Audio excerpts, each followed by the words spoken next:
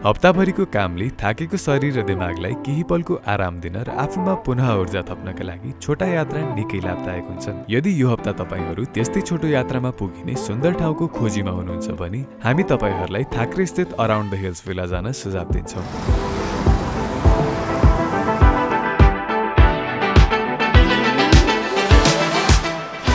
To get far away from your busy and hectic life at Kathmandu during the weekend and want to get close to nature, Around the Hills Villa might just be the perfect place for you. Hello everyone, this is Anisha Kakle and it's the 8th episode of Nepal 8 Wonder mini-series Week in Week Out. आजको एपिसोडमा चाहिँ हामी जाँदैछौँ थाक्रेमा रहेको around the hills भिला, जुन चाहिँ एउटा आइसोलेटेड घरलाई भिला बनाइयो विदाउट चेन्जिङ इट्स आर्किटेक्चर। हामीलाई चाहिँ अब यो ठाउँ एक्सप्लोर गर्नु भनेर धेरै नै रेकमेन्डेसन्सहरू आइरहेको थियो। We are really excited to explore this place. र यसो बुझ्दाखेरि चाहिँ अब नेचर लभर्सहरूलाई यो ठाउँ एकदमै मन पर्न सक्छ because this place really is situated around the hills surrounded by nature and I to M A nature lover and I can not weight to explore this place and find out more what this place has got to offer. So without further do let's get going. विगतका केही हप्तादेखि हामी तपाईहरूमा छोटो बेदामा घुम्न सकिने नजिकैका सुन्दर ठाउँहरू लिएर आइरहेका छौँ र त्यही सिलसिलामा यो 8औं एपिसोडका लागि हामी पुगेका थियौँ थाक्रे स्थित अराउन्ड द हिल्स विलासम्म। आउनुहोस् हामीसँगै अराउन्ड द हिल्स विलाको एउटा छोटो यात्रामा सामेल हुनुहोस्। अहिले चाहिँ हामी खानालाई कलकीमा रोकिरहेको छौँ होइन। अब खाना पाकिरहेछ, लगभग 5 मिनट्समा पाक्छ भन्नुभएको छ है। अनि हामी वेट गरिरहेको छौँ यहाँ। अनि मैले भर्खरै म्याप चेक गरेँ, यहाँबाट अराउन्ड हिल्स पुग्नलाई चाहिँ लगभग 27 किलोमिटर्स भनेको छ। सो भनौँ न हामीलाई एक्ज्याक्टली अब यहाँ चाहिँ 1 घन्टा 4 मिनट भनेको छ। हामी एक्ज्याक्टली 1 घन्टा 4 मिनटमा पुग्दैनौँ। लगभग हामी चाहिँ बिचमा सर्ट्सहरू लिँदै होइन चिया खाँदै रोक्दै रमाइलो गर्दै जान्छौँ। सो लगभग हामीलाई चाहिँ 2-3 घन्टा लाग्छ होला पुग्नलाई। सो यहाँ अब आइ एम रियली हङ्ग्री, भोक लागिरहेछ अब खाना खाने।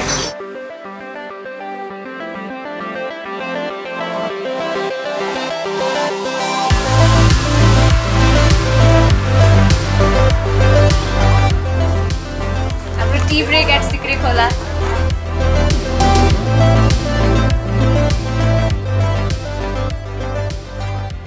काठमाडौँको कोटेश्वरबाट थाक्रे पुग्न केवल 30-35 किलोमिटरको यात्रा काफी छ।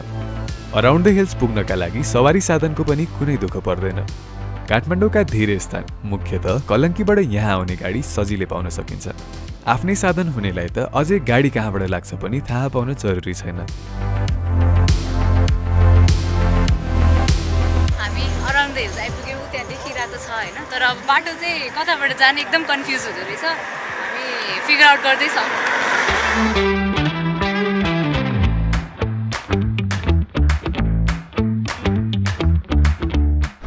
नौबिसेबाट करिब 3 किलोमिटर अगाडि आइसकेपछि हामी त्यहाँ घर देख्छौँ है पारिपट्टि। यता वरिपरि बोर्ड चाहिँ छैन, तर त्यो मन्दिर र पिपल बोर्ड देखिरहेको छ नि। त्यहाँबाट अलिकति अगाडि आएपछि राइट लाग्नुपर्ने रहेछ अनि बल्ल पुगिन्छ।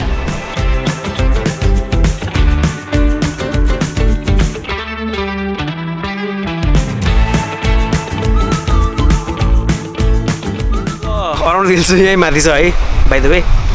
अनि यहाँ एउटा सानो खोला जस्तो रहेछ नि। यो चाहिँ आई थिङ्क अहिले बर्खा भएर के अरे बर्खामा चाहिँ डेन्जर ठुलो हुन्छ, अहिले यो विन्टर भएर चाहिँ अलिक छैन होइन। त्यो पनि घुँडाघुँडा पानी छ अरे। अब यहाँ स्कुटर हामी जस्तो पनि माथि लगेर अलिक दामी आउँछ भनेर माथि लिएर जाने ट्राई गरौँ न। तर युजली अरूले चाहिँ अगाडि नै छोडेर आउनु हुँदो रहेछ स्कुटरहरू पार्किङमा। हामी त माथि लिएर जाउँ न त होइन, दामी फोटोहरू खिचौँ भनेर हो। उयो त्यहाँ पुगिसकेको छ अर्को सन चाहिँ है होइन। अब त्यही हो, अब हामी ट्राई गरौँ जुन जस्तो खोल्ने रेडी भएर अब माथि जाने। अब त्यही हो, हेरौँ अब ठेल्ने हो, अब त्यही हो। यो खोला तरेर जानुपर्छ अरे, घुँडासम्म पानी आउँछ अरे। यो हिल्स लगाउने गल्ती चाहिँ नगर्नु होला है।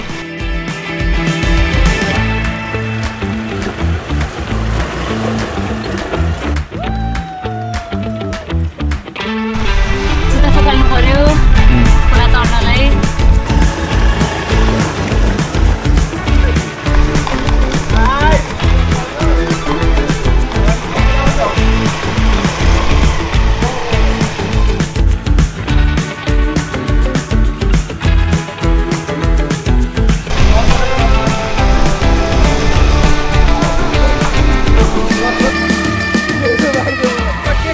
एक्सपिरियन्स के भयो होला भन्दै? रमाइलो धन्दै नचिप्लेको त्यहाँ।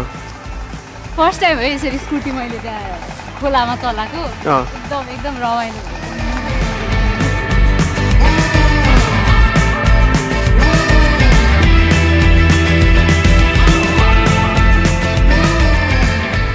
बल्ल बल्ल खोला तरेर हामी यहाँ अराउन्ड द हिल्स भिल्ला आइपुग्यौँ है। मैले यहाँ जुत्ता पनि लगाएको छैन। यतिकै बसिरहेको छु बट यहाँ आउने बित्तिकै यस्तो पिसफुल भाइब्स आइरहेको छ है यहाँ एज यु क्यान सी यहाँ चाहिँ यो स्विङ क्याफे जस्तै स्विङहरू रहेछ यता बार्बिक्युको छ बार्बिक्यू गर्न मिल्ने ठाउँ यता टेन्टहरू देखिरहेको छ बट अब फर्स्ट अफ अल चाहिँ हामी आई थिङ्क रुमकै टुर लिन्छौँ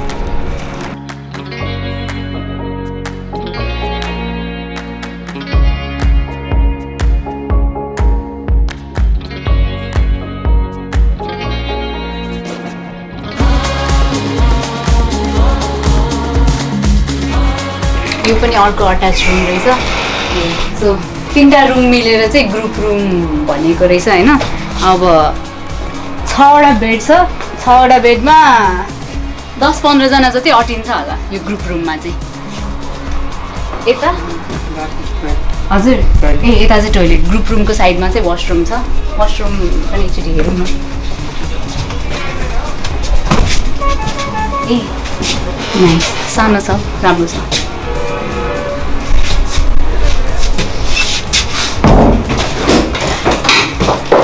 यो चाहिँ एटिक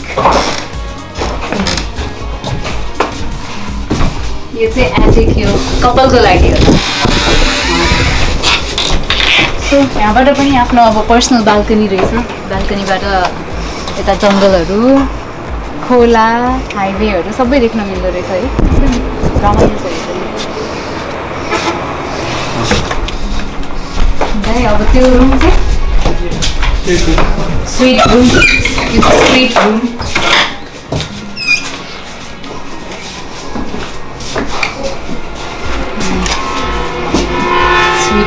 स्वीट रूमबाट पनि बाल्कनी रहेछ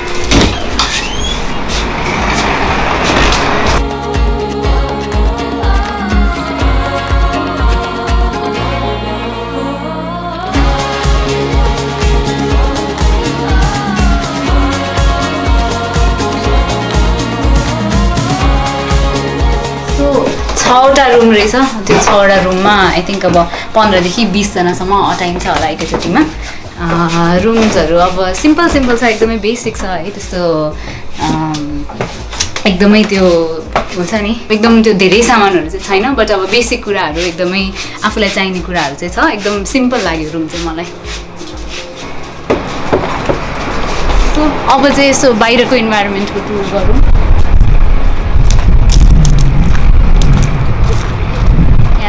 बार्बिक्यू गर्नको लागि यो ठाउँ छ बार्बिक्यूको अनि यता चाहिँ पुरै त्यो स्विङ क्याफेको जस्तै टेबल वरिपरि स्विङहरू रहेछ साथीहरूसँग बस्नु हेलो दाइ रमाइलो भइरहेछ स्विङमा यस साँझ पर्न लाग्दा अराउन्ड द हिल्स बेला घामको अस्ताउँदो रङले रङ्गिन्छ बार्दलीमा बसेर त्यो अस्ताउँदै गरेको घाम हेर्दा मनले बेग्लै किसिमको शान्ति पाउँछ यदि शान्ति खोज्नका लागि यात्रा गर्नुहुन्छ भने तपाईहरुका लागि यो समय अमूल्य हुन सक्छ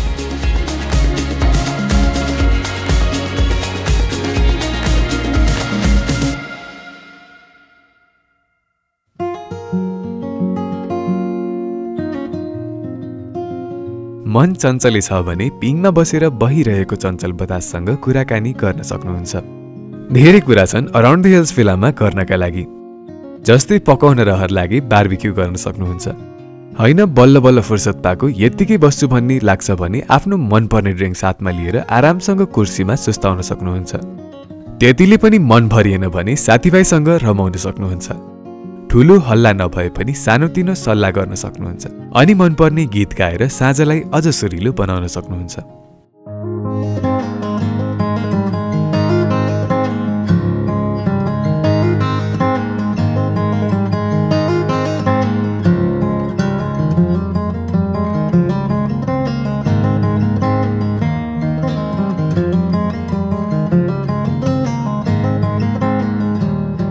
Everyone, हामी अहिले अराउन्ड द हिल्समा छौँ अहिले बल्ल सनसेट भइसक्यो अनि भनौँ न we are having the best time ever है किनभने यस्तो दामी वेदर छ है अनि यहाँ बार्बिक्यू भएर पछाडि टिम इज इन्जोइङ होइन हाम्रो यार्चगुम्बासँग एकदम दामी भइरहेछ सो भनौँ न I recommend you guys to be here होइन यहाँ आउनुहोस् यो भनौँ न यो ठाउँमा आएर यो भ्यू होइन एकदमै दामी एक्सपिरियन्स हुन्छ the it's escape from Kathmandu let me so you होइन यहाँ केटाहरू सबै आशिष गरिरहेछ अमिर हाउ फिलिङ एकदम दामी दामी भयो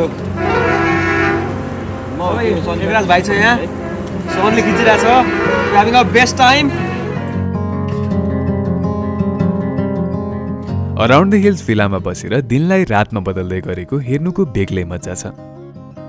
साँच्चै भन्दा साँझको रङमा मानिसलाई सम्मोहित गर्ने शक्ति हुन्छ।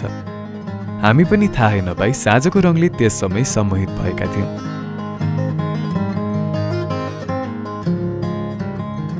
नजिकका घुम्ने ठाउँ खोजिरहनुभएका सबैलाई हामी एकपल्ट अराउन्ड द हिल्स भिला पुग्न अनुरोध गर्दछौँ। अराउन्ड द हिल्स भिलाको दिन, रात र बिहानी सबै अद्भुत पाउनुहुनेछ।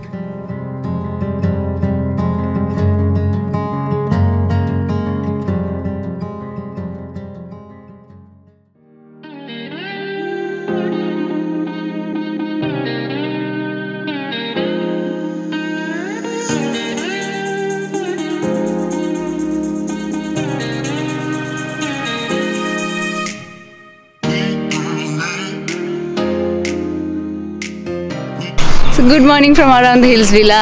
भर्खर सनराइज भयो है, वरिपरि डाँडै डाँडा, तल खोलाको आवाज आइरहेको छ, चराको आवाज आइरहेको छ, एकदम पिसफुल भाइब्स आइरहेको छ है।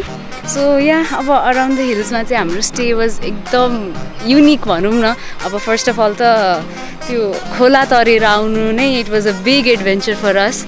अनि प्लस अब सनसेट हेरेर खोलाको भ्यू हेर्दै बार्बिक्यू गर्नु was like this one was the best barbecue I ever had होइन। भ्यू हेर्दै एकदम रमाइलो छ यो ठाउँ चाहिँ। अब सो यहाँ अब फ्रेन्ड्सहरूसँग आएर फ्यामिलीहरूसँग हजुर ओभरनाइट स्टेको लागि आउन खोज्नुहुन्छ भने चाहिँ this is the best place for you. अझ नेचर लभर्सहरूको लागि specially this is like heaven है। सो हामी चाहिँ हाइली रेकमेन्ड गर्छौँ। This is a great scape हुन्छ नि आफ्नो बिजी लाइफबाट यहाँ आएर नेचरमा रमाउनको लागि। सो यहाँ we highly recommend you to visit this place. यहाँ आउनुहोस्, रमाइलो गर्नुहोस् होइन, have fun. We hope you have a great time like we did.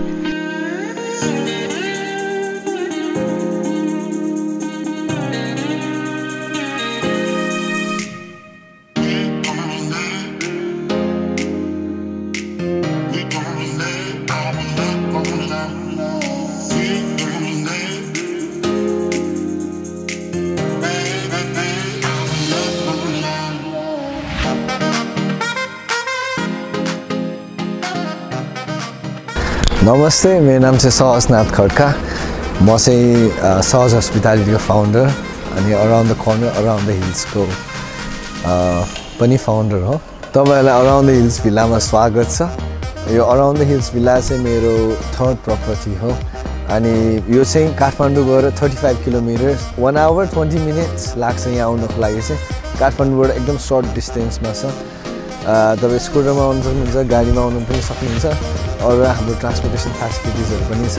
Around the hills भिल्लामा चाहिँ हामीसँग 6 रुम छ टोटलमा अनि हामीले चाहिँ ग्रुप सेयरिङ बेसिसमा चाहिँ 15 देखि 18 जना क्याटर गर्न सक्छौँ। सो अराउन्ड द हिल्स भिल्लाको उद्देश्य चाहिँ हुन्छ नि, जसलाई चाहिँ नेचर मनपर्छ, जसलाई अलिकति डाँडा काँडा मनपर्छ होइन, उनीहरूलाई चाहिँ क्याटर गर्ने हो। हाम्रोमा चाहिँ अलिकति we are not luxury business, we are trying to promote our space as farm space होइन। हामीले फार्म हाउस भनेर प्रमोट गर्न खोजिरहेको छौँ। सो हाम्रो फ्युचर प्लानहरू चाहिँ अब यसलाई नै अलिकति विस्तृत बनाउने। अहिले चाहिँ we can accommodate only 15 to 20 people. अब माथि अलिकति थोरै स्ट्रक्चरहरू थपेर चाहिँ अझ अलि मान्छेहरूलाई चाहिँ क्याटर गर्न खोज्ने चाहिँ हाम्रो उद्देश्य। किनभने there are so many people they send request for the weekend अनि हामीले we can only take couple of groups. त्यही भएर म चाहिँ थोरै समस्या छ त अलिक एक्सपान्ड गर्ने प्लान छ। Thank you Nepal 8 wonders team for visiting around the hills villa. आइदिनु भयो, धेरै धेरै धन्यवाद।